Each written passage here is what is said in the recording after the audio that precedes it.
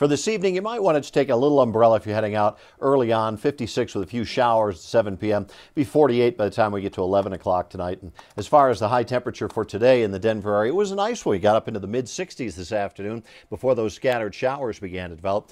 Temperature in Denver started out this morning a little on the cool side at 38 and then bounced to 66. 89 is the record high temperature and the record low 14. 63 and 35 are the normals. And right now in the Denver area with some dark skies in the distance, we have a breezy afternoon with some of the scattered showers around. Pressure's rising, 61 out the airport, south winds 20 miles per hour. And on radar, there are some scattered showers and some thunderstorms, especially out toward Akron and out around Linden and down toward the Lyman area. A few snow showers above 10,000 feet in the mountains and across the state. The strongest storms this evening will likely be over the extreme southeast corner of the state.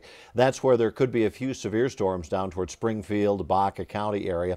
There's a weak weather disturbance moving across our state. Will become a more of a nasty weather producer across the Midwest for tomorrow. Severe weather likely Kansas, Oklahoma, all the way into the Mississippi Valley.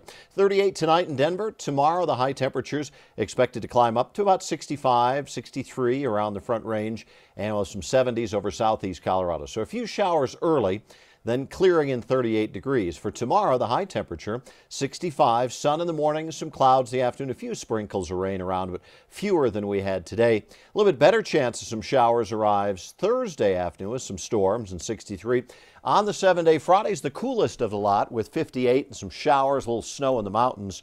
But the weekend looks pretty good, clearing Saturday and 63. And then look at Sunday, Monday, Tuesday, temperatures low to mid 70s, mostly sunny skies, some of the nicest weather that we've had in many, many months coming our way for the weekend into early next week.